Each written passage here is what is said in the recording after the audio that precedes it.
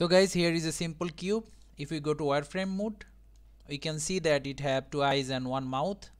If we try to render it, as you can see that everything is flat. So in this kind of situation, we may need some strokes and outline for our object. Go to render properties, then scroll down, check freestyle.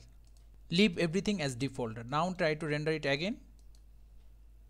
Now we have outline and outline to our mouth. So what about our eyes? The simple and fastest way, select the object, tap to edit mode, edge selection mode, press A to select everything, go to edge, then mark freestyle edge. Tap to object mode, go to view layer properties, then scroll down, select freestyle line set, then scroll down again, then click on the edge type.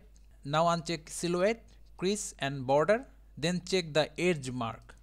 Now render it again. So now as you can see that we have all the available edge with strokes. Suppose we don't want these extra strokes. So let's remove these extra strokes. So for that, select the object, tap to edit mode, select the edge which one you don't want. So this one, shift click and select them. Let's remove this one, this one. After your selection is done, just go to edge, then clear freestyle edge. Tap to object mode, let's click on render and render image. As you can see that our extra strokes are gone.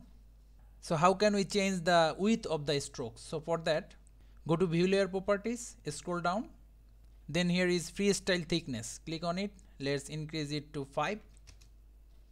Let's render it again. Suppose you want to have hand drawn effect on these strokes. So for that, freestyle thickness, then add modifier, click on noise. Let's see what do we have. Let's lower down the noise. Simply go to noise area, then reduce the influence. Let's reduce it to 0.5. Let's render it again. It's still high. Let's reduce it to 0.1. So how to change the color? Freestyle color. Let's change it here. Change it to red. Render image. The color is red. So thank you guys. See you on the next tutorial.